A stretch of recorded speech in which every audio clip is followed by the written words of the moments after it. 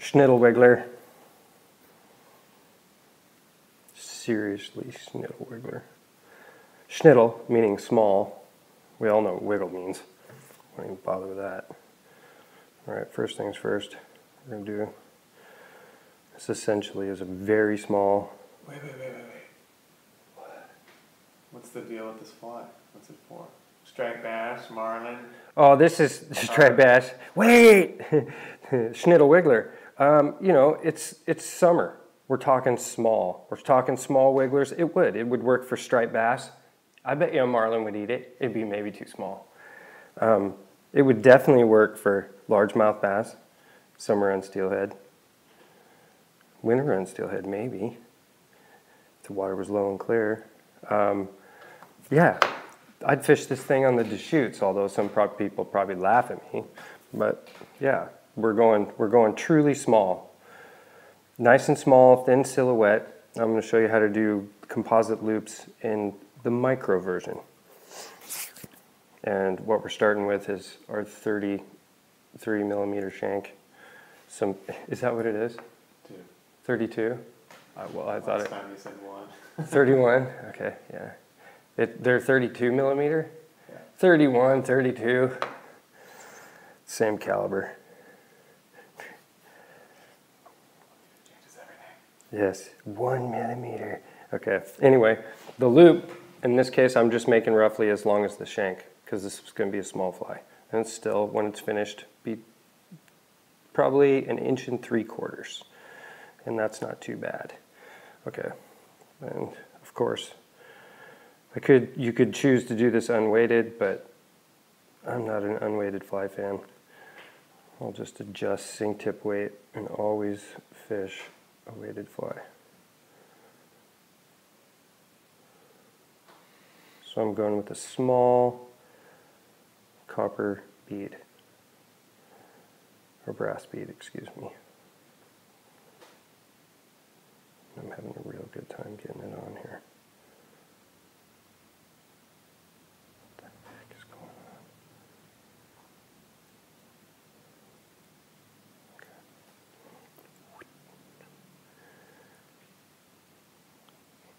Get the loop in there, pull everything forward. Setting our tool. So what were you doing there for those who may not familiar? As far as setting this up? Yeah. Oh, I'm sorry, dude. Sorry. Well, the concept here is to take and double that over through the hook. As you can see, there's the closed loop end and the tag loop end. Slide the bead up over the whole assembly allows you to have a stress-free loop. You know for a fact that if you catch a 5-pound summer run, it's going to hold just fine. And if you accidentally hook a summer king, it's not going to straighten out, or you snag it and it just pulls the hook loop straight off. And the reason for that's why I like to double them over, and that's how I do it. Okay, so have them separated. I stick it all the way in our OPST chuck tool here. Coming soon. Tighten it down. Pull those two apart. And I'm using some 210 denier. It's Danville. And I go with a minimum of 210. It's just it's the ideal diameter and breaking strength, which is very little. I don't want these loops to bust. So I'm just using as much of the shank here as I want to. You don't need to use the whole shank. And basically I'm using roughly about 1/2 inch from the back of the bead is where the loop will be tied down. And making the loop roughly about 1 1/4 inches long. Center this up, push it forward. The tag ends, tie them down. Go back halfway, cut them off. Go back to the tie down point. And this is where we'll tie in the tail. It's important that you go back to the tie down point of the loop. The tail and the loop need to be tied down in the exact same spot so one doesn't limit the other in swing. And in this case, for the Schnidle Wiggler, we're using pine squirrel. Pine squirrel, a lot of the time with most rabbit strips, these are rabbit strips I've split with a razor blade. Just regular, standard, barred rabbit strips. I split them with a razor blade. But I also pick through them, and I pick through them to check for the length of the hair. In this case, this single strip happens to have transitional hair, which I thought was really cool, so I bought it. And I knew if I stripped it, I could make these flies that went from super skinny hair to longer hair. But the point I'm trying to make is that sometimes that is really hard to make a summer fly out of rabbit hair that long. So I've discovered through my good friend Kevin Harris this pine squirrel. It's super short, really, really thin flesh, just ideal for tying summer-sized flies. And then, of course, if you prescribe to my method of splitting strips, you always end up with these ideal super skinnies. These super skinnies are what I end up using for summer flies, for the Schnidle Wigglers. And I just save them up. Nice thin flesh, short hair, ideal for summer stuff. But today we're using black. We're going to go with something that maybe my Deschutes brothers would approve of for swinging on the Discahooties. Okay. So to start these, I always cut this square. It just gives you a really good platform. Pull a little bit of hair off the front and tie it down in. Start with a pinch wrap, where you pull it, fingers, pinch it up between your fingers, pull it down right on top of where you want. Okay, so we're going to cut this off. Now I would like to cut these off right away, and the reason why is proportion. It's important that I understand the total proportion of the fly, especially when I'm going small. And all I'm doing is cutting this wing off about 1/8 of an inch past the end of the loop. Because in reality, those scissors are toast. In reality, it ends up, if you cut the loop and the wing, or the rabbit, the exact same length, it'll work out perfect. But that's a little bit harder to work with, so I always make sure that the rabbit's a little longer to start with, and then I can trim off a little tiny bit once I do the twisted hitch. So there's our wing. Nice skinny little black wing. Okay, I'm going to start with a little dubbing loop here for the back shoulder.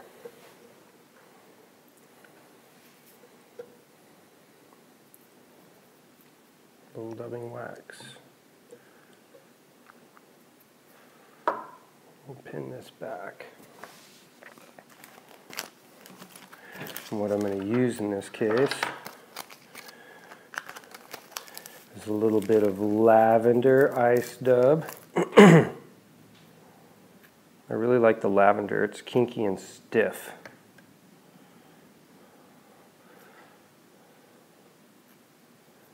And I'm breaking this really short. I'm going to set it right here on my center line. Where's that going? Oh. And then a little bit of this purple angel hair. Nice.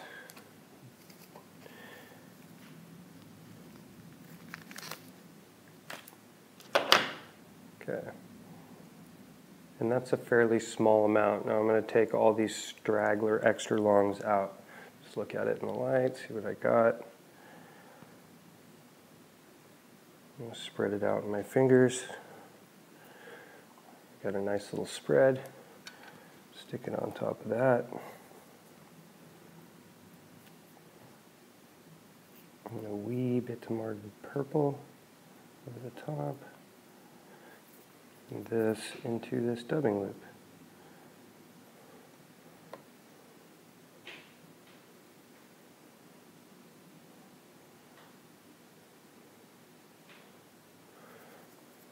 That's what you got. A little bit of lavender, a little bit of purple. We want to actually spread this out a little bit better. Use our bodkin with our finger as a backbone and just poke through. Spread it out where you want it.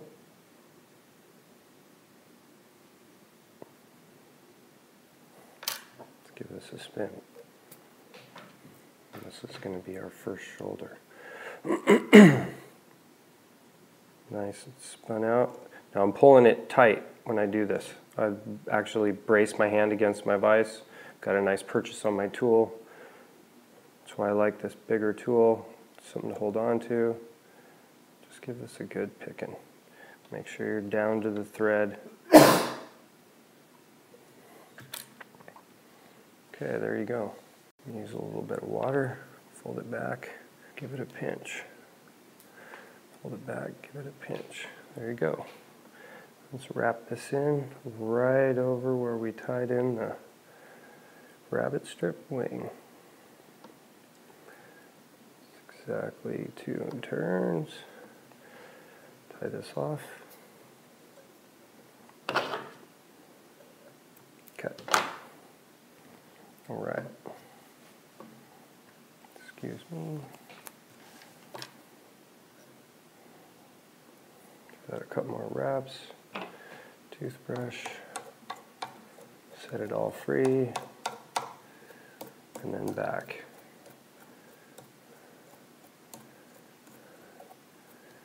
And notice how minimal that actually is. Very minimal, very sparse. It's got some good presence, however. It'll make a really nice back shoulder. Okay. And I've been using these wee jungle cock eyes, because this is all I have left.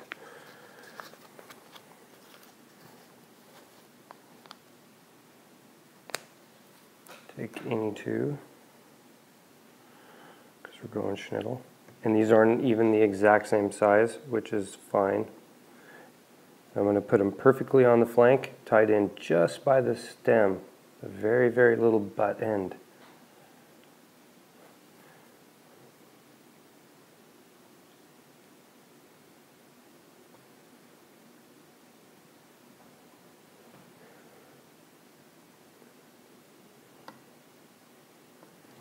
And how I do that is I usually take and I find where I want the butt to be, and then I pin it down with this side so I can get a couple wraps on it. And then once I get a couple wraps on it, they're set where I want them to be.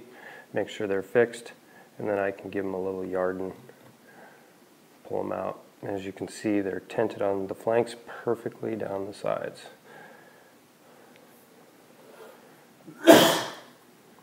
Okay.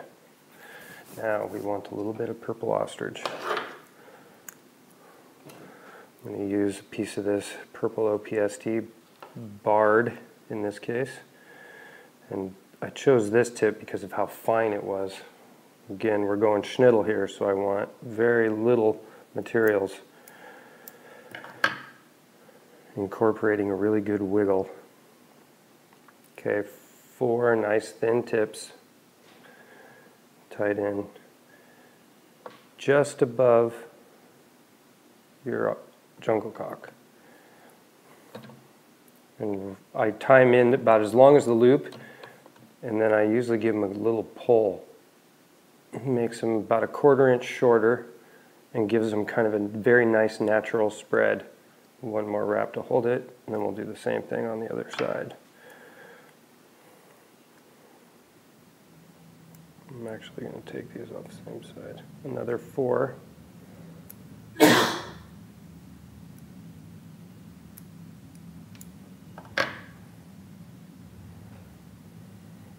And you don't have to be that critical. You could put 6 or 8 or whatever, 1 or 4. It wouldn't matter, but I like a little balance.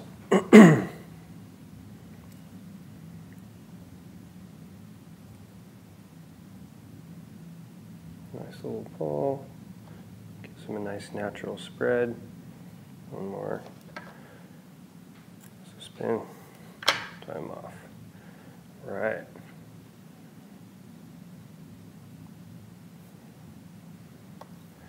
So there we are. Ostrich. Now, on the Dirty Hoh, we'd put some flash in right now, or even on a skinny hoe I would too. But because we're going summer Schnidle, and all the materials have some element of flash. I think it's more than enough. We're just going to go with the front hackle, the front composite loop. And that will consist of lavender again, lavender eye stub, UV eye stub. Pull a little pinch out. And I want to show you how I pull this apart. I just usually grab a nice little pinch of it and then I break it, snap it apart. You can see how it broke almost perfectly straight down the side. It's ideal. So it's half as long right off the bat. So I'm going to take this and now I'm just going to spread it out a little.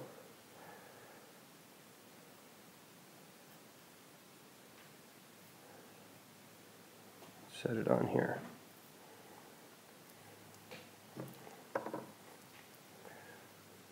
I basically start with about an inch worth of material. Try to get the tips fairly close to each other. Get out of the way. Don't need you yet. Okay. So we have our lavender. I also want to use the Senyo Predator Wrap. This is it in its entirety. It comes on a braid. It's all synthetic. It's UV, and it's all very metallic, as you can see. I love the material. It's a very substantial shoulder addition in a composite loop with very minimal amount of material. It's absolutely incredible. And really the reason that it's so cool is the fact that the fibers are lots of little individual fibers, except for the metallic, I believe. And it'll continually fall apart and become more confused, making the shoulder even better over time instead of compressed over time. Okay, so I basically cut about an inch. Now I'm spreading it out in my fingers, flare it out, and set it on the pile. And I set that on there about 60-40. 60-40 on my center line. Oops, straggler. Just put it right back in. And it doesn't matter if these are offset, just as orderly as you'd like it to be. Okay. So we have the eye stub, the Predator Wrap cut to 1 inch, and now we want some ostrich. Ostrich for the forward hackle. Barred. I'm going to go spotted. And what I'm going to do in this case is I'm going to show you how I like to use and how you can use the longer material in a shorter case. And I'm going to use a fair amount of it here too and show you how to minimize that. I'm just going to take all of this off of this side. And the reason this will work, just as a disclaimer, is you'll notice that the fibers on this ostrich are very fine. This is a thin fiber, very thin. So it makes it possible to use an extreme amount of it in a very small loop. So if you went to a fatter fiber, it wouldn't be quite the effect. It would probably be a little bit too condensed and there would be very little movement or transparency. Okay, so that's a fair amount of material. We're going to check for length. And this is Schnidle, so we want it to be small. We're going to go even smaller than that. So it'll be about there. Because about 1/3 of that will get consumed in the dubbing loop. So having pinched it together, we're going to cut it off. And then go to the tips. And really you can just pull it open with your fingers. It splays out beautifully. And I lay it on there with just about an 1/8 inch overlap. And it can be adjusted a little bit in the dubbing loop. Actually quite a bit in the dubbing loop. Okay, so it's all stacked on there together. We want just a little bit more lavender. Finish off this composite loop. And notice I didn't break that, I just pulled it out and made a very thin scrim to go over the top of the ostrich. And again, less is more in this. It doesn't take a lot of material to make a very substantial, very obvious loop. Okay, let's make ourselves a dubbing loop. Doesn't need to be very long, probably about 5 inches, 2 around the top, 2 wraps, or whoa, 2 wraps around the shank. Let's draw my thread. 2 around the base, back up. Let's just run all this forward.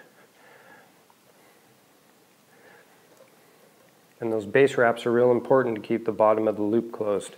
The bottom of the loop closed, you can put your middle finger in and control the loop with your index and your thumb very easily. Open it, close it, open it, close it. It's really easy. A little bit of dubbing wax.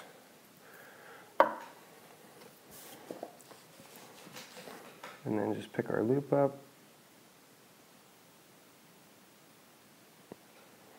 Put it right up in the dubbing loop.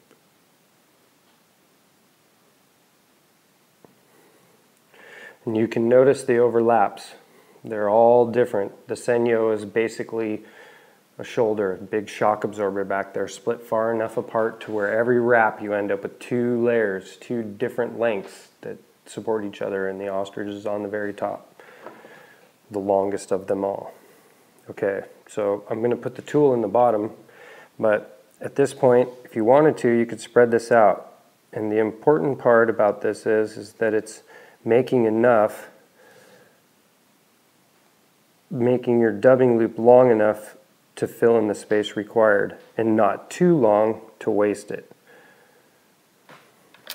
And I usually find the recipe is that the loop needs to be roughly 3 times longer than the space you have in front of you. 3 to 4. Based on how tight your dubbing loops can be. Nice solid spin. A couple runs with the bodkin. And there you go. Nice clean short little loop. I didn't even have to brush that out. The materials were so minimal. What I will do again is a little bit of water. Moisture is important. Moisture helps. This parting operation is really important, I think. It helps assure that everything is in place, and it allows you to wrap nice clean wraps in front of each other. And it also strengthens the loop.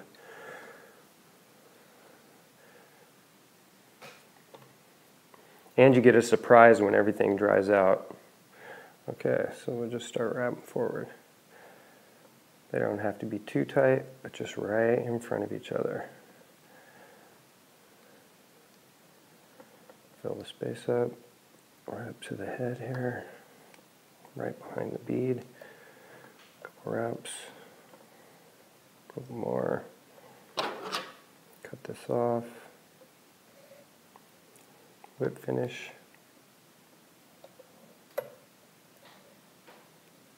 Two more. Okay, cut this off. Let's pick this out. And I'm gentle at first. I want to get underneath and just get everything out. And I don't dig at it too hard. But I get right down in there. Pick it all out, work my way around it 1 or 2 times. Pick it out. And it doesn't take much when there's very little materials like this. Okay, and then the last little part of this party, let's be mean to it. Give it a good brushing forward.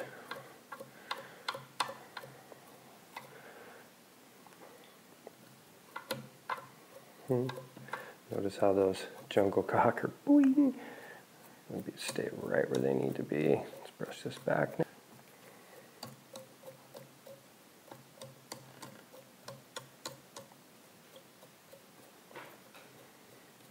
Now, just if that was just hackle, that would not be that natural tear shape when it got wet. It would be really, really flat. It's the Predator Wrap that gives everything enough support without all the bulk for it to be full and swimmy and transparent. Without it, it wouldn't have that. And I know it for a fact because of all the materials I've used throughout my entire life. The only thing that does this good is polar bear and seal. And we do not have an access to polar bear and seal. And it'd sure be cool to not have to whack polar bears and seals to tie bitchin' flies. And when you can do it with synthetic materials, I feel pretty darn good about that. And I've never seen a UV polar bear yet, so, or a UV seal. But yeah, that's a good schniddly little hackle with lots of substance, lots of color. And as it dries out here, it becomes even better. You get a real perspective. Let's take this thing out of the vise. Okay, so going the other way, the first thing I do after I rig these, and I'm not going to do it right now, but after I'd rig it, is I'll cut this extra hook off. This extra hook is, it actually can tangle the tail, and it makes the fly sink a lot flatter, where I want all the weight forward on the Dirty Hoh, so the fly is free to swing and swim. All the weight forward makes for a pretty erratic movement. This longer shank makes for a less erratic movement, so I will cut this shorter. And all I'm doing is taking the whole party, pulling it forward. And I leave a little bit, usually about 1/4 of an inch, because I don't want anything to run off the back, if not like it ever would. Take my retired file and knock the sharp edges off here.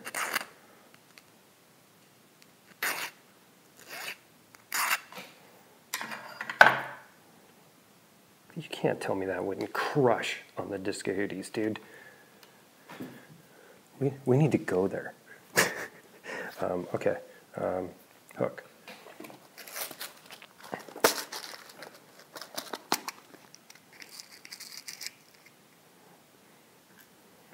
Size 4 barbless.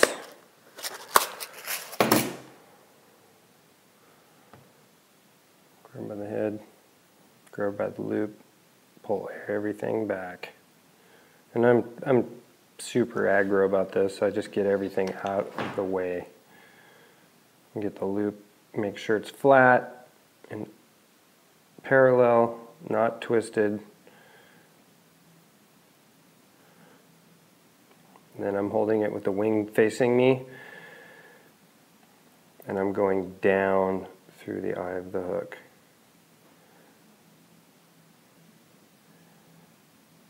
And if you want the hook to ride down, go the opposite direction than I am.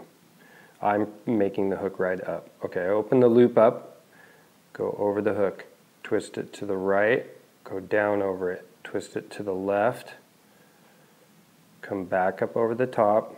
Now you have 3 twists on there with the loop up, put the wing through the loop.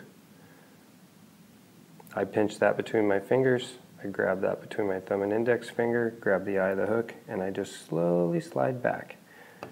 Now it's going to want to twist a little bit, but that's okay, because this is a tiny little fly. I just push it back under and kind of slightly secure it, because as you can see, there's a fair amount of trapped hair. We're just going to pick this out.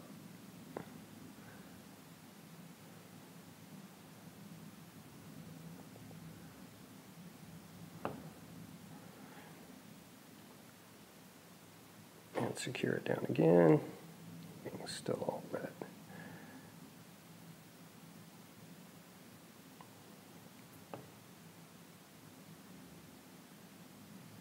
And if you use a 30-pound braid, this little knot back here becomes less substantial. I'm not worried about it because I kind of like the separation in material. But there you go. It's all rigged up. Now let's give it a good little brush out here.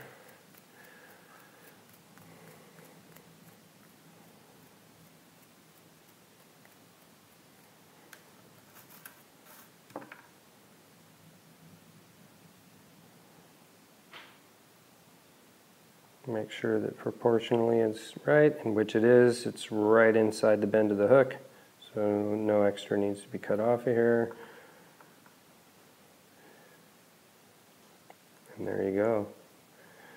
So Schnidle, I can barely hold it in my fingers. Little Schnidle Wiggler at a grand total of, let's see, what's the big number? Oh, 2.5 inches. That was bread and butter on the Grand Run. Schnidle Wiggler.